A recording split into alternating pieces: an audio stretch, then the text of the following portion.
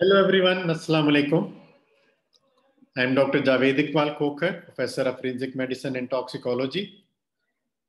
Continuing with the lectures on autopsy, this is 30th lecture on the topic.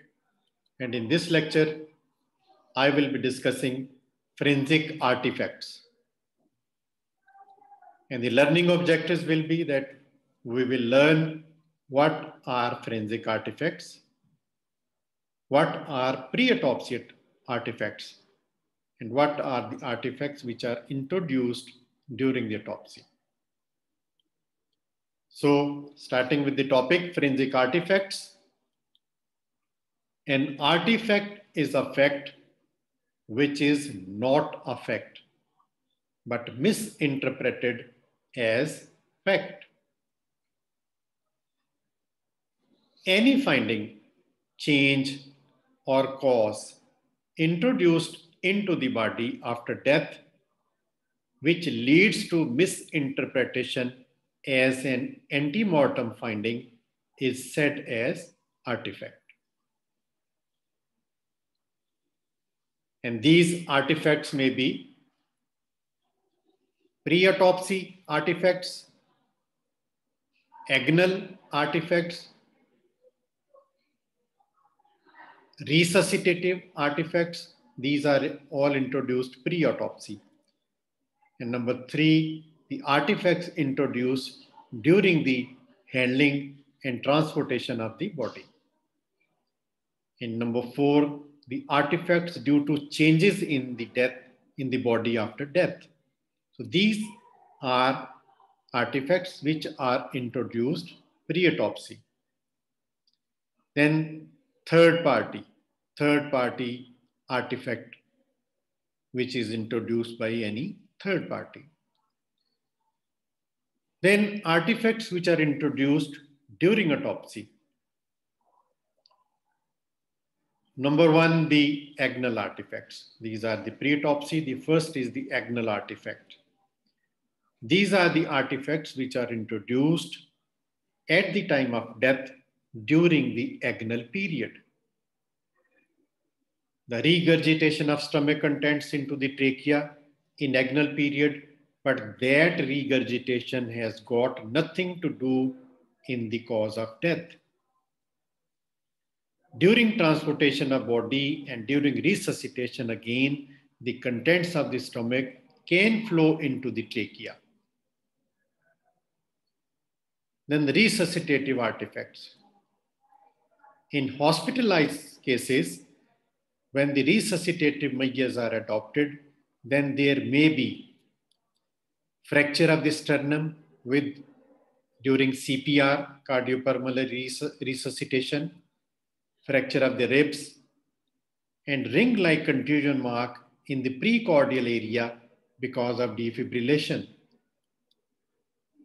or needle pricks marks in the pericardium area due to intracardiac adrenaline injection. Then artifacts introduced during transportation of the body.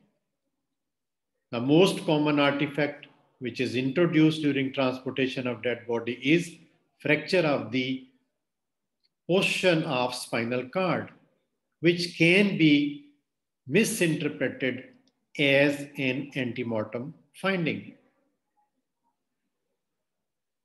Similarly, the bumping of occipital area of head against any hard surface may be taken as contusion. Then the artifacts due to changes in the body after death. Livor mortis. As after death, the blood pools in the dependent regions, it may not be taken as inflammation, bruise, or congestion. And discoloration due to poison may be misinterpreted because of certain poisons causes the changes in the color of the postmortem staining, and that discoloration can be misinterpreted with the normal physiological phenomena like cherry red color due to carbon monoxide poisoning, pink color due to cyanide poisoning. So these colors are because of poisoning, not normal postmortem staining. Then decomposition. Due to decomposition, there is production of gases, and this cause fluid to come out of the mouth, and it can be misinterpreted as any physical violence. Similarly, gases causes vesicle formation on the skin, and they may not be taken as burn blisters. Similarly, in decomposition, the tight necktie will cause the impression, and that may not be taken as ligature mark. Then gases collect in the heart may not confuse with air embolism. Then the third party artifact. These are the artifacts introduced by the animals like rats, dogs, insects like ants, cockroaches, and birds like vulture. They try to eat up the dead body and they cause artifacts. And this may not be misinterpreted as abrasion, laceration, or cut marks.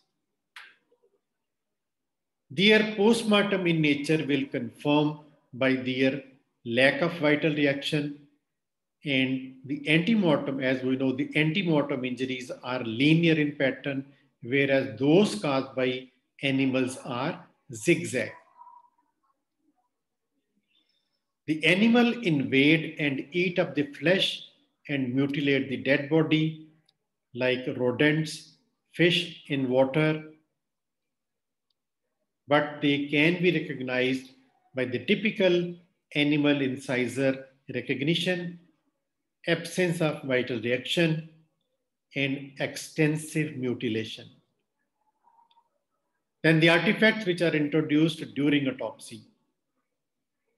For example, while dissecting the neck, especially in the elder person, when the hyoid bone has been calcified and become brittle, it may be fractured during autopsy. So this fracture may not be confused with strangulation because there will not be vital reaction.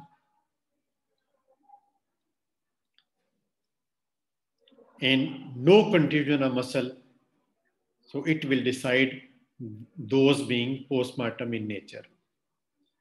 Then while opening the skull, forceful opening of calvaria and pulling of meninges may cause widening of the fractures, appearance of new fractures.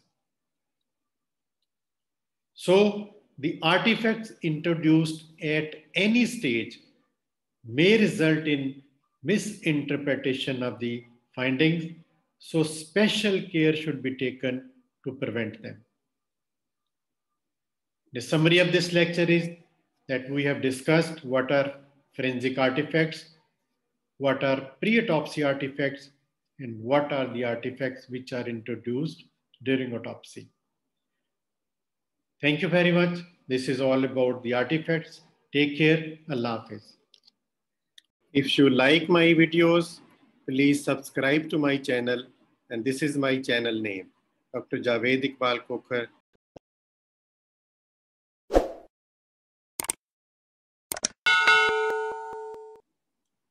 Thank you very much.